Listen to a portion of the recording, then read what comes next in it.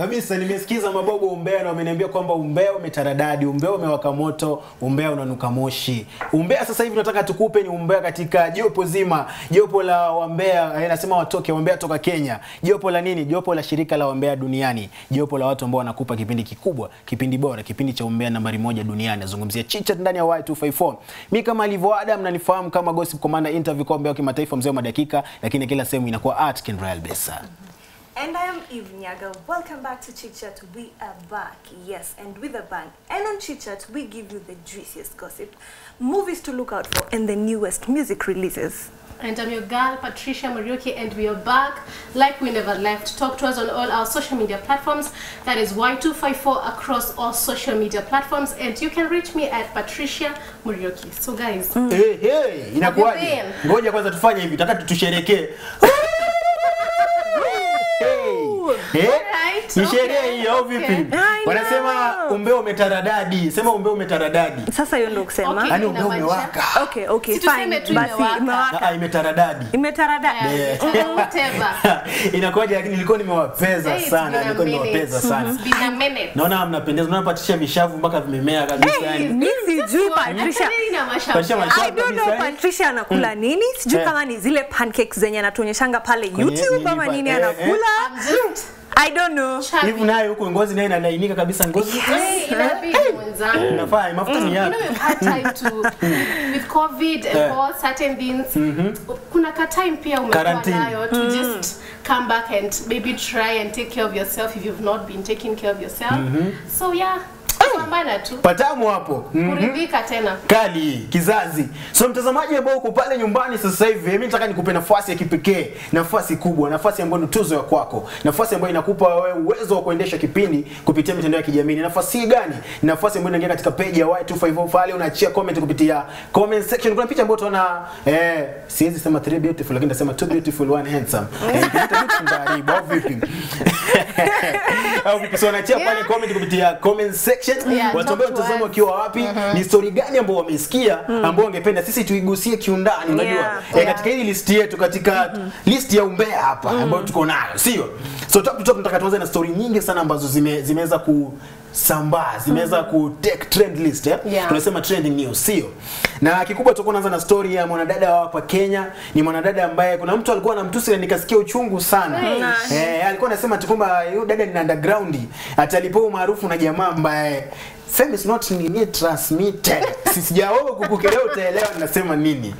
If you know you know. If you know you know. Au vipi? So namzungumzia Tanasha Donna, ama ukipenda Donna Otile, ama ukipenda Donna, ama ukipenda Okech. Ndio jina lake ambalo nilimtoa kule visiwani kule zungumzia. Ama mama Nasibu. Kali hiyo. Umekula nini leo? Ni umbea unaniwasha. So kuna story nyingi kuhusiana na Tanasha. Nitakuwa nagusia, nyinyi mkihisi mtaongeza, mbona poa. Mkihisi mtaki kuongeza, watazamaji wataongeza. Au vipi? Wanajua already. So Tanasha amekuwa katika interview kadhaa. Unajua Tanasha kukumbuka baada ya kufanya EP kwake ambayo ndio Otile EP, alikuwa na ukimya mrefu sana.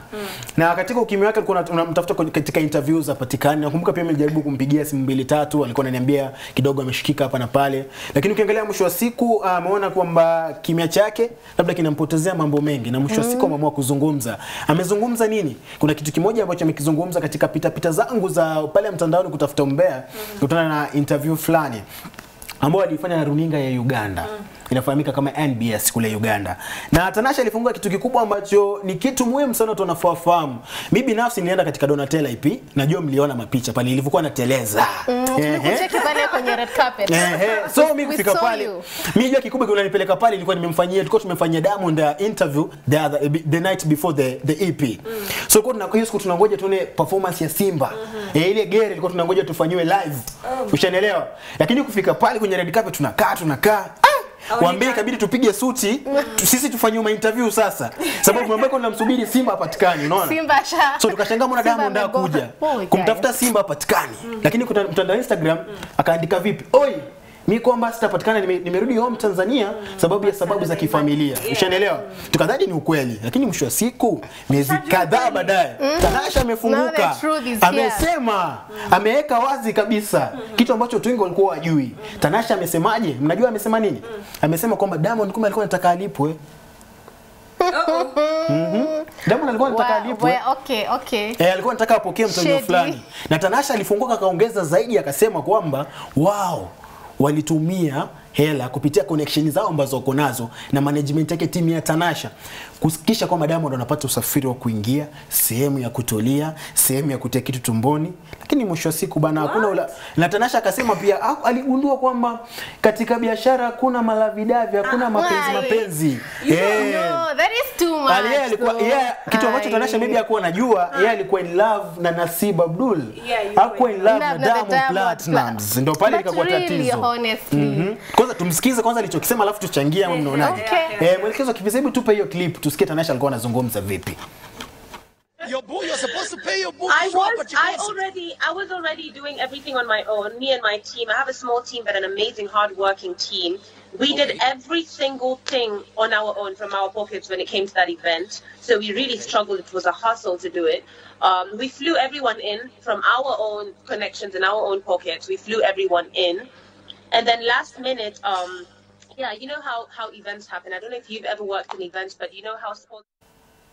Ala, umemsikia kabisa, nyinyi mmemsikia yule Donatella ama Tanasha pale, Tanasha Okech. Tanasha Donna. Amedonga, hebu tuambie hivyo. Hebu nikuulize, wewe ungekuwa na a girlfriend, right? And she's doing maybe let's just tukuweke kwa tukuweke weni to assume mini Tanasha wewe Diamond, right? Mimi ningekuwa na wewe ungeni support financially. I feel obligated. Okay, it doesn't you're not supposed to feel obligated, but unafaa support kidogo. The fact that yendo amelipia flight yako ya kukuja Kenya, the least you could do is show up without asking for something. Amekulipia place ya kulala and you're still asking money for the performance. Is there a relationship there? Was there a relationship? Unajua kitu ambacho nyinyi hamtakuelewa, nyinyi watoto wa kike mnasumbua sana kuelewa mambo mengi. Sikizeni niwaambie sasa mnielewe vizuri. Mwanzo Nasibu ongera sana kwa kitu kimoja alichokifanya. No, that is not fair. Diamond kupitia media yake. Sikiza kwanza. Diamond kupitia media yake Wasafi Media alihakikisha kwamba EP ya Tanasha inaonekana live. Si Kenya tu, lakini Afrika Mashariki but kwanza aliompa. Alafu akumbuke Diamond before kutana na Tanasha alikuwa Diamond. Ushaelewa? Na Diamond kwa Diamond kuna watu ambao wanamtengeneza Diamond. Kuna watu ambao mwisho wa siku Diamond kupita mahali wanaingisha rent, wanaingisha sehemu ya kula, wanaingisha sehemu ya kujifunza. Kwani wameingisha hiyo pesa yote at that time? Let me say this. The least that you were supposed to do, mko kwa uhusiano na mtu, you support each other. No, it's not a guarantee. No, you support each other. Then if it's not a guarantee, then you're in the wrong place. Then you're in the wrong place. No, acha nikwambie, alimsupport kama Nasib, alimsupport kama Diamond, nyinyi ndio mtaki kuelewa. Kuna watu wawili hapo, kuna Diamond Platnumz na kuna Nasib Abdul. Nasib Abdul angetaka tutoe. Let me tell you, if it was up to me, hata afadhali basi don't do anything else. Usilete Wasafi hapa. Just be there. Show up. Your presence is everything. It's so very acha nikuulize sasa iwe Ken. I feel in a relationship, though yoyao sasa nimeanza kudoubt if really it was a genuine relationship, you're supposed to support each other. You can only build each other. Because acha nikwambie, if you don't build me, then why should I be with you? If I don't build you, the other way, it's the other way around. So mimi naweza sema hivi. Hapo Diamond, honestly, he messed up. Number one, this is not only your girlfriend. This is your mother's child. Like, this is your manze. No. The least you could do was show up. No, he was supposed to show up. But anyway. Let's just say that Appa, there was only person who was in love. And that is Tanasha. Yeah, Tanasha was the only one. Yeah, he was not. Diamond was not in it. Anapenda mwingine. Najua your story. Let me tell you, just to say that, kweli kabisa it was only Tanasha who was in this relationship. She has come out to say on another interview that She's doing the parenting thing alone. Completely alone. Let me tell you. But it's not a surprise. Let me tell you. All the other baby mamas, sometimes, other than ladies, you have to do a background check. You really need to. Ingia online. Like, we all know this guy doesn't support other kids that he has with other baby mamas. What made you think that you are special? That's the problem with women. Sometimes, before. Do what? Do what? Do a background check. The history one. Do your history. Go back to the history books, exactly. please. Thank you. Go check on the history books.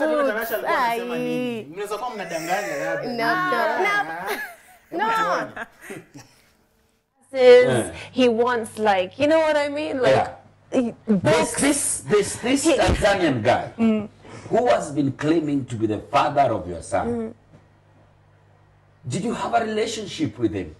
I have never met this person in my entire life. Let me ask you.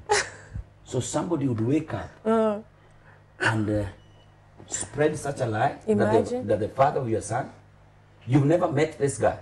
I have never in my life met this person. As in, you know, even those that you can say we've met with a group of people, never, ever.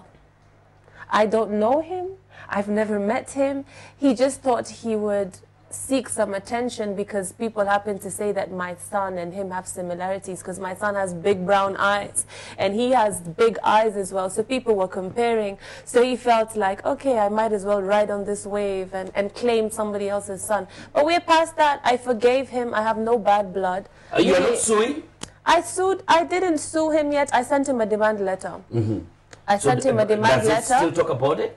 I sent him a demand letter demanding that he publicly apologize. Remotes, the TV. He wants cups and glasses. He wants, like, you know what I mean? Like, this Tanzanian guy who has been claiming to be the father of your son, did you have a relationship with him?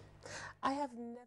Hey, alafu ngoja ukiangalia interview vile tunaiangalia hapo, yani Tanasha seems so relaxed, yani anini hatoi baby daddy duties. Ametulia tu. Let me tell you something. Let me tell you. Kama uko poa, I remember kutuambia kwa interview. There's a time listen. There's a time Zari had an interview and she was talking about support in terms of co-parenting, Diamond supporting the kids. And kuna kitu alisema, akasema the only thing I can tell Tanasha, that was I think when Tanasha was like not even mtoto. And she was like, be ready to take care of your own children. So, mi sijui mbona, we have history books. There's something called history. There's something called background check. Why are you going to get involved with someone? You already know with the background, how they behave, how they do certain things. I don't think for Ata Ange take so much time doing it because it's all over.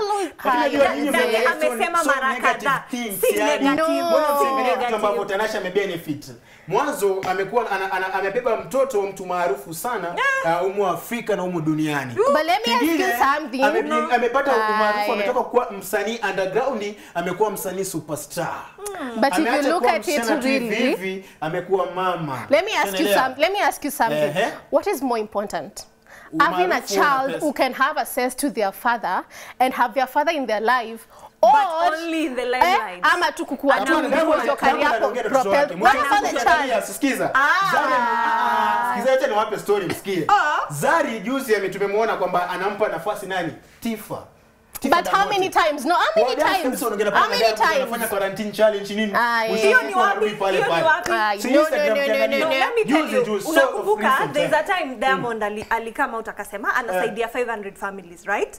And then Zari naye akatoka akasema, by the way, wewe unaenda kusaidia watu wengine. What about your own children feel? You don't know what unapeleka shule. Watazamaji ambao mko pale nyumbani, leo mnakubaliana na Gossip Commander hapa. Hakuna kubaliana.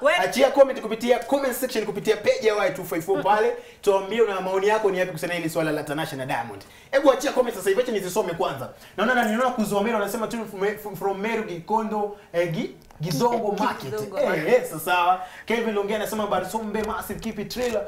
Sparking Kido J anasema tune from county 001 Chicha ilikuwa nimeingoja sana. Rais Ombea Kendrell Bistupe Wondo. Niko na jopo zima hapa. Wondo si mimi peke yangu. Watu wote wanamaliza. Mofa tuanda Kendrell Bistupe wezana nimewezana nao kabisa. Samuel Wodo man anasema Chicha kama kawa. Sami Bot niko locked tune in from Sagina massive hapa county ni morale kibao kabisa. Sasa amepiga chill, relax. Top to top kabisa, comment nyingi kwa wingi zaidi. Kuna watu wanazidi kuongea na wanapita Nyangao anasema tunes Keleudi Diskivo anasema Voi massive show mwaru wa kabisa, ni kama jaribu kusema muru wa kabisa. Wa Kabaru Jackson Narok anasema Elud Kim Charles anasema Meru tuko ndani. Alafu naona Kevin Manyis Amongo anasema na Manga Boda tuko ndani yake. Dennis Kipkorira anasema tuning from Makutano Lugari show iko lit sana. Na mimi nazungumza hapo tena nala top to top kabisa. Dennis Mokora Shotman anasema county number 34 is watching you live. Maina France Karisha anasema Kirinyaga Kengeje West watching. Alafu Bitcoin Nut Bitcoin anasema Nyeri walk non stop kashike mbaya sana. Crucial Yakuz anasema ndani ya county nambari 1 mtaa wa Kiswazi Tukalata. King Fox anasema niko Kabete nichezee T by Sina na featuring Goddess. Sawa kabisa, itakuwa na kama katika new release na tutakuwa tunapitia. So tutakuwa kusoma comment nyingi zaidi. Achia comment kupitia comment section kupitia page ya Y254. Hiyo ndio page ya pekee ambayo unaachia comment, mimi nitakuwa naisoma moja baada ya nyingine au vipi? Team nzima. Patricia, nasikia kwamba tukivuka boda tupande meli tuchukue masaa kadhaa tunafika mpaka kule katika hashtag nambari 1 sasa hivi ambayo ni trend duniani. Hashtag ambayo sisi tumevalia nguo yake. Mimi na Eve hapo, lakini Patricia alikataa kuingia kwenye memo. Kwenye nywele amesababisha. Nazungumzia Black Lives Matter. Black Lives Matter. Muingereza mweusi ambaye anafanyika kama George Floyd. Ningetaka Patricia tupeleke moja kwa moja tukusie tukimoja hivi alafu tuko tunaingia ndani zaidi. Okay, so I am sure kila mtu, like 99% of people in this world know what is happening right now in the US.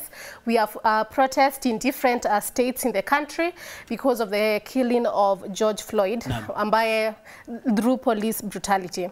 But now many people have come out to stand and support the family of George Floyd, to show support for people like during the protest, to basically just send a message that I'm black, yes, but I think I should be treated better.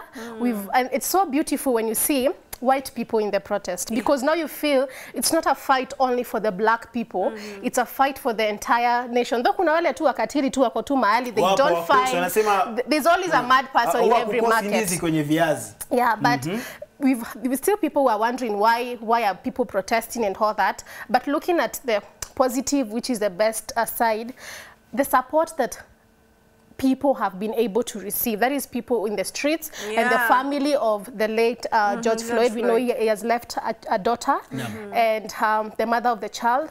So ni kusema tu, like, whatever that is happening right now, I think we're living in an era whereby racism is not something that we're supposed to be sitting down and talking about. Na kitu ambacho we're really not supposed to be talking about that. Si watu weusi peke yao ambao wamejitokeza katika mstari wa mbele, lakini kama ukiangalia picha hii ambayo iko wazi sasa hivi baba kuna wazungu wenyewe, watu wote ambao that's the most beautiful thing about it. Na mimi nafurahi kwamba dunia inakuja katika umoja, inakuja kuangalia kwamba watu weusi si eti ni wajinga, watu weusi si eti wana upungufu, lakini watu weusi pia wana akili zao na wanafanya vitu vikubwa duniani. The reason maybe even whites are out there. Like watu sasa wameanza kupendana. We are marrying black people. We have black friends.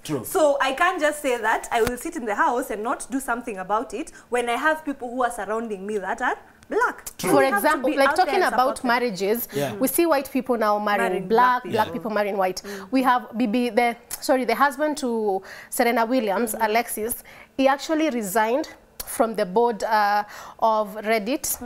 Na amesema kwamba he wants the board to appoint a black person as the member of the board, which is something very beautiful, because he says he does not want time to come and the daughter is going to ask, what did you do for me? Or what did you do to make sure like things are better? So he's looking for something, an answer. That tumeona watu wengi sana, they're coming up to be like, we're living like for example, interracial marriages. The mother is white, yes, maybe the dad is black. The mom is black, the dad is white. of course these kids are going to be identified as black. So people are just trying to build a better future where we're not going to have certain issues. Another celebrity, I think there's Cynthia Bailey, ako kwa Real Housewives of Atlanta. She's a model. Now the fiance is her, I think he's an anchor, anarelatana na mambo ya sports. They matched and talked of the importance. They took their 3 daughters for the protest to just show these kids that this is what you're supposed to be doing. And it's the very best when you have to teach children from a very young age. Because kuna picha mingi sana zimekuwa kwa mtandao, like a white baby running to hug a black child. And this is because this child has been taught that you're supposed to love on everyone regardless of their color. Kabisa inakuwa tamu tena sana ukiangalia pia watu wamejiuliza labda familia kama George Floyd kama ukadifatisha ametuambia hapo kwamba ana binti mdogo wa miaka 6 tu. Na vile vile mke wake ukiangalia alikuwa katika interview fulani ambayo nilicheki alikuwa akizungumza na press. Mke wake aliweza kuzungumza mambo mengi na akilia akisema kwamba inamsikitisha sana kwamba George atakuja kuona atakuja kupata zile chances za kupeleka mtoto wake university zile graduation to walk the daughter down there. It's so sad. So inamuuma sana pia inamchukiza zaidi wakati anaona mtoto wake akuja kupata ile mapenzi ya baba. Lakini ukiangalia kuna watu ambao wana roho ambao ni roho kabisa ni zaidi watu kama mtu kama Kanye West. Man, like ametoa hela nyingi sana. $2 million.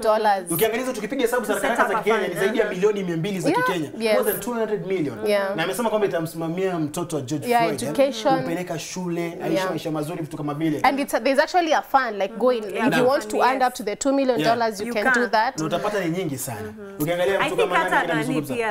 What is his Rick Ross, Rick Ross pia walikuwa out in the street. So many celebrities were out in the street. Alipewa challenge poet akauleta poet alimpa direct challenge akamwambia mimi nimetoa pesa fulani wewe unatoa ngapi akatoa pesa nyingi sana. Even I think when all this started people like the wife to Justin Timberlake they walitoa do ya kusema if you're arrested because of protesting this is $200,000 it's going to bail out. Very many people have come out. Jay-Z amejitokeza akazungumza na gavana kabisa wa kule nini Uingereza kule hiyo sehemu akaweza kumwambia kwamba hilo swala ukiangalia vile vile nani mwingine amejitokeza Justin Bieber mwenyewe amejitokeza akazungumza. So ukiangalia watu ni wengi sana. Rick Ross kama unaiona hiyo katika hiyo kanda sasa hivi kwa hewani. Michael Jordan ukiangalia watu ni wengi ambao wamezungumza na tunasema kwamba inafaa hivyo. Even so I think even different actually Kenya made it to number 14 to countries that stood with the protest in the US.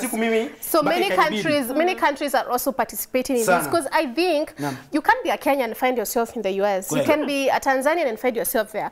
So it's a fight not only for people for like the US citizens but I think it's something that is very global. Kabisa na ni story ambayo mimi binafsi naikubali na nasema mwisho wa siku wacha tupigania haki leo. Tusipopigania leo ambao tunaishi katika hii karne. And even before we finish this story I think like coming back home we should also fight tribalism. We should make sure like we live in a very free community where it doesn't matter where you come from. We should also look at ourselves. In our country. Anze nyumbani. Usianze kwa jirani. Usiende kumwambia jirani usimpige mke wako. Na wewe kwanza wacha kupiga mke wako. Wewe utaenda nyumbani na a certain tribe that your mother does not approve. But such kind of issues like we are against marrying from other tribes. So many issues that zenye tuko nazo. So you should address that. Yes, before we even get there. Kabisa. Upendo unaanza wanasema upendo unaanza na mimi na wewe na mwisho siku upendo mimi niko na upendo wewe una upendo. Maisha dunia nzima ina upendo. You know back in the days racism ilikuwa like people are actually being sold. You know, slavery. So it's so sad to see that as much as CEO iko, there's still another way.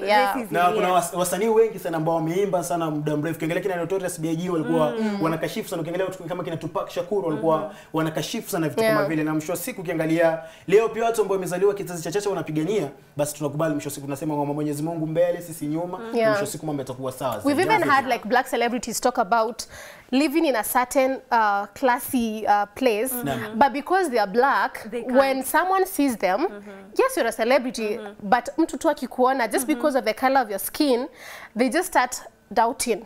There's a story about, we're going to be talking about Gabrielle Union, but she has ever shared, before I even get to share that, when they moved out to a different place with their kids, you know, the hubby has 3 sons from a previous marriage. there's a family that saw the kids just playing around and called the cops. And mind you, this is a celebrity. So if it happens to celebrities, to people with all the money in the world, imagine about the person down here. Naam, kweli. So how can, like, you can, if you really look at it, it's a very bad thing. Kabisa, na ukiangalia mimi kitu kibinafsi ambaye naamini kwamba kando na watu kuangalia kama blacks hawajiwezi, ukiangalia hii jaanza leo, lakini tumekuwa tukifidiwa kwamba inafaa tupiganie watu wao wanafaa wapiganie haki yao. Ukiangalia katika filamu nyingi ambazo zimetolewa, most movies unaona wanaonyesha kuhusu blacks wanavyotitiwa. Unaona kama kwa mfano getting a job because you're black. Kama kwa mfano inaitwaje ya America, so nini fulani wanacheza football, nimesahau jina hiyo movie ile series. All American. Ukiangalia kama kuna American, yule jamaa ambaye anacheza alafu ana ndugu yake mdogo mweusi anamwambia kwamba kuna maskari, basi utoe mkono na uweke juu sana kwa sababu mwisho wa siku don't resist. Wala wanafikiria maybe una bunduki una nini silaha. Ukiangalia ni nyingi sana ambazo even like the Oscars has had issues with not nominating black directors, black actors and actresses. So it's something that cuts across everywhere. It doesn't matter your status. Acha watu tuwape tu nafasi pia tuambie maoni yako ni yapi kuhusiana na haya mambo ya protest ambazo zinaendelea huko nchini Uingereza kabisa. Hebu acha comment kupitia comment section kupitia page ya Y254 pale Facebook. Na naona Elias Mashawa Nax anasema present, anasema Nakuru na Lanet County pale na Lanet.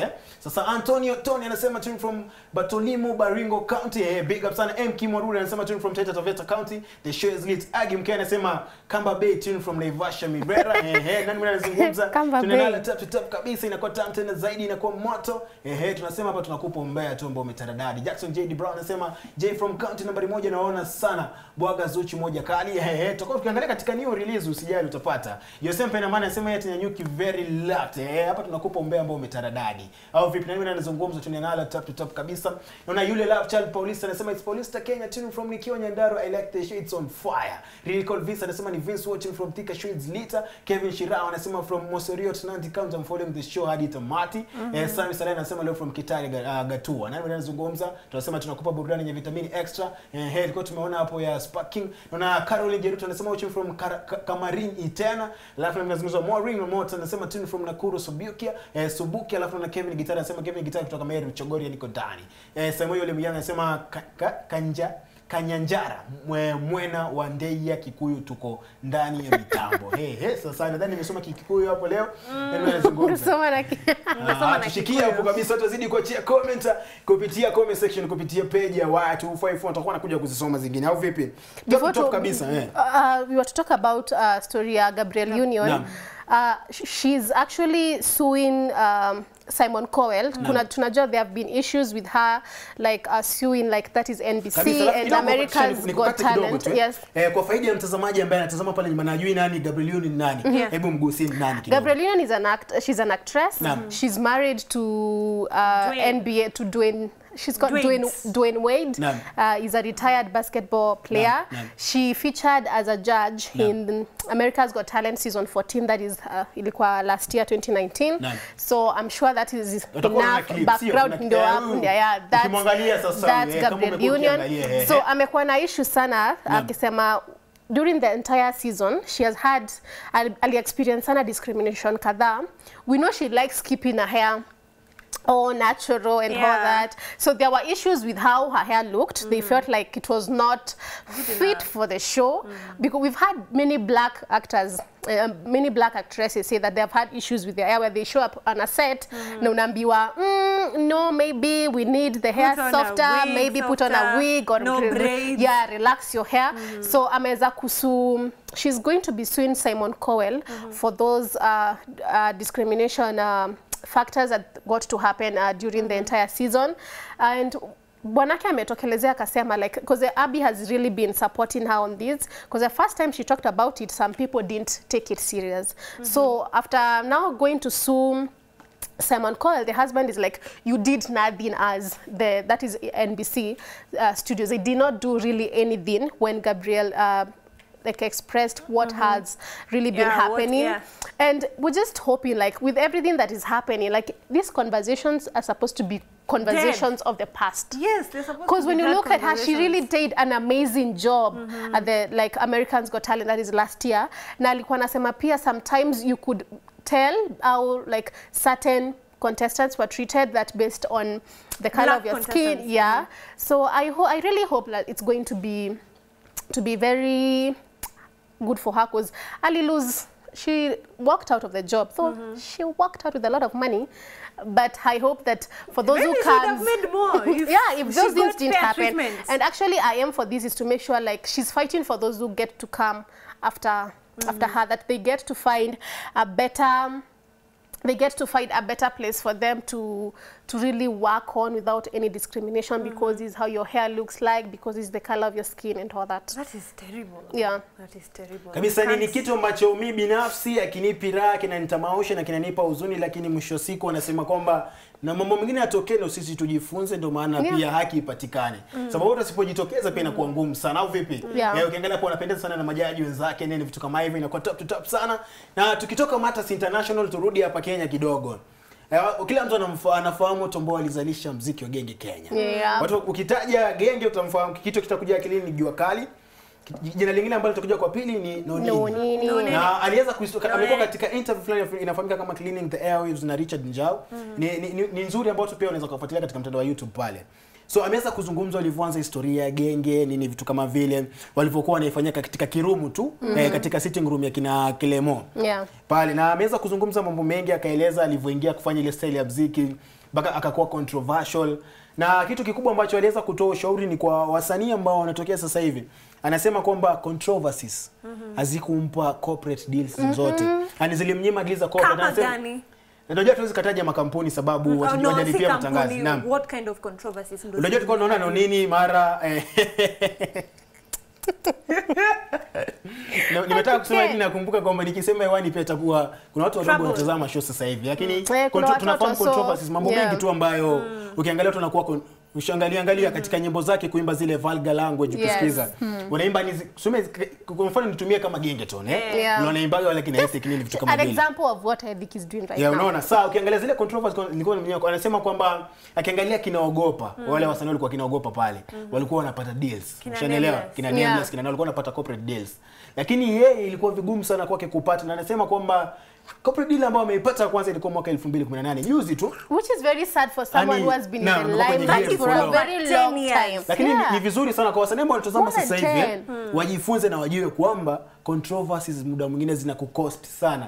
Licha pia kuna controversy ambazo zinaweza kukujenga, lakini nategemea vipi. Wanasema controversy inaweza kukujenga positively ama inaweza kukujenga negatively. Ukiangalia upande wa Nonini, especially in terms of content, kitu yenye unaimba. Because you know for someone to really come tumsikize asikia anavyosema, sio? Understand, yeah. So mimi nilikuja kurealize baadaye. By the time Jua came out, alikuja na ile apige zile beat, ingekuwa hizo mabeat za kudance. Akuingia na hiyo noma yangu. Hiyo noma ya controversial. Because walilan na Clemo aliona controversial ni top, lakini Nonini kuna vitu anafinyiwa. Kuna mavitu wapati. So akalan. Lakini hawakuniambiaga. Sawa. Mimi nilikuja kulan baadaye, by the way, hii ma controversy kidogo imeleta noma. Hey boss, that means you are school because you're not getting corporate money, even though uko na hizi ma big shows. Let me tell you. Big hits. Let me tell you. Ukimsikiza kabisa Nonini Mgengetrua akizungumza hapo, unaona feel kabisa binafsi anaizungumza genuinely from the heart. Na si rahisi kwa wasanii wengine ambao kuja kutoa ushauri kama ule. Yaani ile ni siri nzito sana, siri kubwa ametoboa. Ukiangalia mtu kama Masauti amepost mpaka hiki kipande ambacho tumekiweka, amepost kipande kama hicho akimwambia Nonini, nashukuru sana kwa kitu ambacho umekisema sababu kimenifungua macho na kimenifanya nimechukulia vitu katika angle nyingine tofauti. Unaelewa? Because you know for a company to really approach you ama mtu kutaka maybe to do for you to be on a promotion or to get an endorsement, they don't only look at your numbers as a musician or as an actor or actress. They also have to look what content do you put out there. Yeah. So I think basically as we get so much excited, watu wakijibamba sai, don't only look at that. There are other opportunities for you to make money. And if you're a wise person, you're going to make sure that whatever you're producing is going to open other doors for you. Because unaweza kuwa celebrated sana, but maybe people are going to outgrow that. Because kama msanii, you can't, or maybe as a creative, you can't live without endorsements. You can't. Pesa nzito ile. So I think even Kamene back in the day, time yenye Gengeton ilianza sana, aliwaambia support these people, show them the way, msiwakemee sana, waambieni fanyeni exactly what they don't know. They don't know. Waambieni if you do this, then you won't get this. So alafu ndio ibaki asiskela mkuu. Uvunjika guu, now you're not going to say that you're not told. Ni pero yangu ile nyimbo yao. Ndio kale aliweza kupata deal nzuri sana ya Motorola, unakumbuka Na nahitaji Motorola sababu najua sasa hivi kampuni haifanyi kazi sana. So kuna pale tena marketing. Ndio pia matangazo.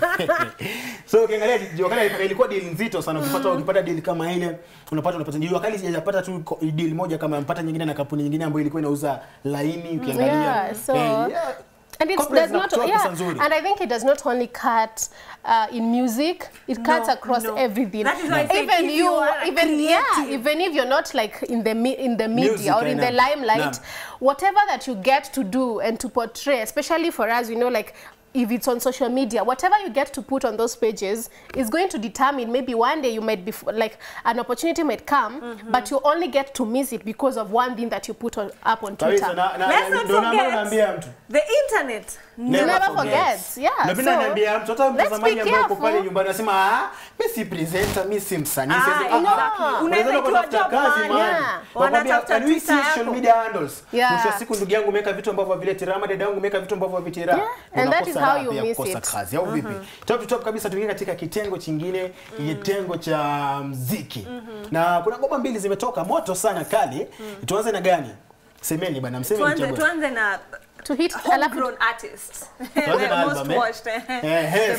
To hit and run. The most watched. Nasikia hivi unatugusia, hebu tuambie the most watched ni nini hiyo? So everyone knows Otile. And then after by the way when we go through our comments. Me don't know Otile. What do you mean? Tulibongelea hadi tukachoka Otile Brown. Okay, all right. I know Otile Brown. By Billboard, the most watched homegrown artist.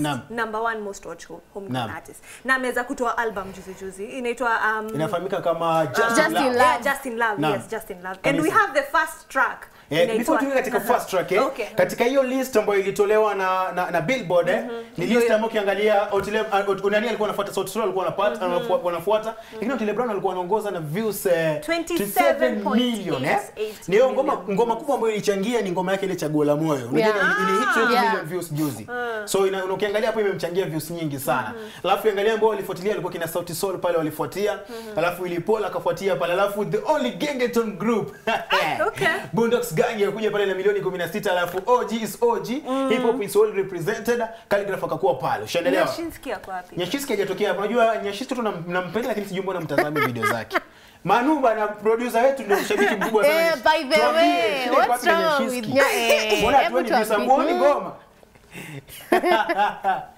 Sasa ukiangalia sasa hivi pia Tanzania playlist ilitolewa na ukiangalia pale pia Diamond alikuwepo ndani anaongoza na vile vile Harmonize kukosa kwenye list ni lazima ningemtaja.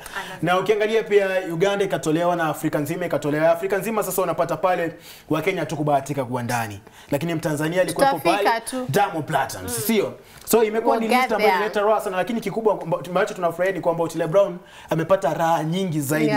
Ukiangalia juzi Otile Brown aliweza kujizawadia gari ya BMW. So ushaelewa? Na baada ya kujizawadia gari akasema alikuwa anajizawadia hiyo gari kwa sababu yeye anatoa album yake Just in Love. Ushaelewa?